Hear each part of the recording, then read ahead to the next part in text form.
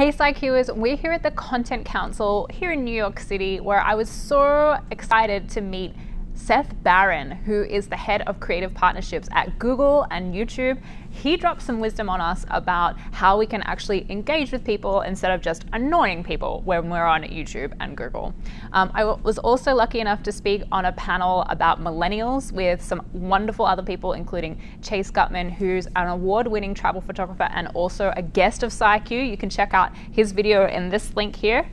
We talked about how brands can engage with millennials, people between 18 and 35, and what we can do, especially for me in a science space, how we can capture the public's imagination when it comes to science, particularly with students who might think that science is a little bit boring, how we can actually engage with them better in digital. So it was super exciting.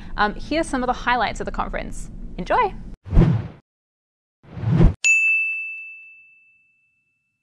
There's two ways I normally figure out what we're going to cover. One is if there's a conversation about it happening in the digital space, usually that will be picked up on Facebook in Facebook trending topics. And they actually have a science and technology section of trending topics that's just over on the right-hand side of your, you've all seen it, on your Facebook homepage on the right-hand side, there's what's trending. So I'll have a look at what people are talking about, and if I can tap into that conversation, I'll try to. But the other is listening to your audience. So we get people requesting things, and I'll go and make the things that I want people, that they've asked to see. So if someone's like, oh, I want to see something about astronomy because that's cool to me. Well, first I run it past my producer, Bec, who's over there, and she'll usually be like, yeah, that's boring. So try and make it type into something. But you have to actually respond to what people are asking for. And I think it's so easy to ignore what our community is saying and just be like, no, I have my strategy and this is what I've got planned. But you have to be able to respond well and actually take the time to engage with what your community is saying.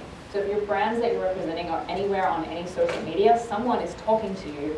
What are you doing to talk back?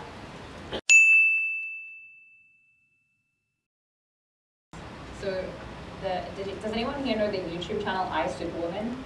Oh, yes. I Am Superwoman. It's Lily Singh. Lily Singh. So she has a huge YouTube channel and a huge following. She's one of the first YouTube channels when they launched YouTube Red, who got her own show on that. But she's done some really clever influencer marketing partnerships. She partnered with Style Hall, who are all about beauty, to come up with a fiction show.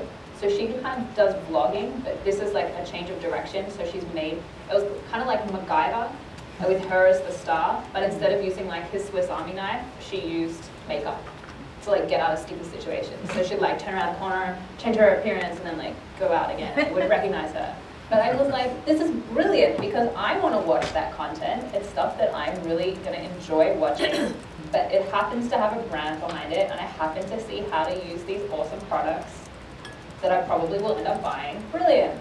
I enjoy watching the content, so I'm getting something that I value and I like, and a brand's done something really clever by giving me that bribe to investigate some of their products. So I thought that was a really clever example of an awesome influencer doing an awesome piece of content creation with a brand behind it.